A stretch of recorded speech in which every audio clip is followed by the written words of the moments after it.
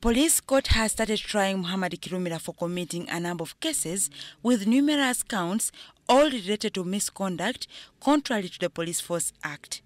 The first witness was Atuhaire Steven, alias Kalefu Sunday Robert.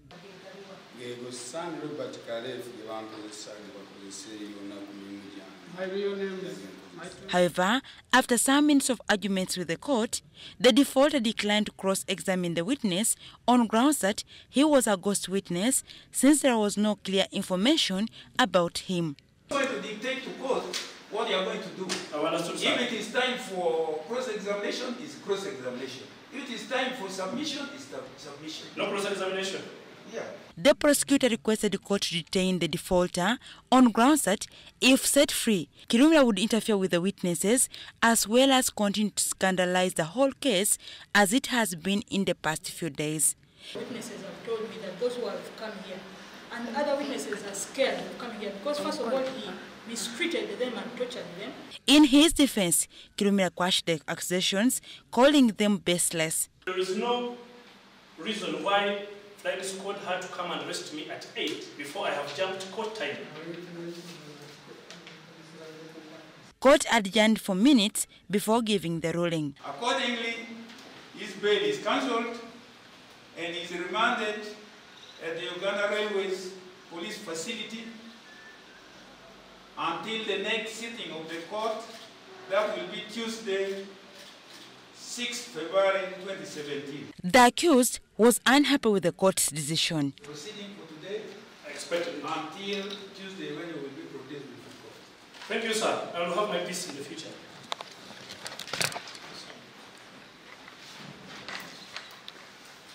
I'm ready to go to Zambia. Here. Let me go to Zambia. You get him. Take me to Zambia.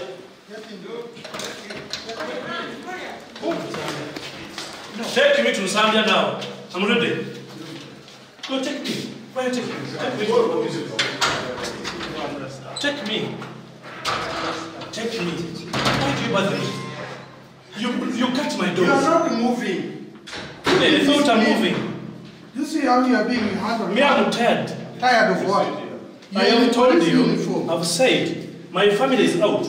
They will sleep out. You continue to harass me. You continue to harass me and detain me when my family is out. It was cut by these people on no reasons. Now you're finding grounds. Take me. Have you had?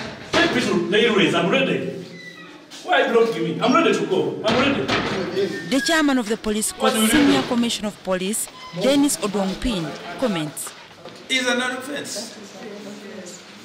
It's another offense. You can see this though he's trying to portray the police as persecuting him.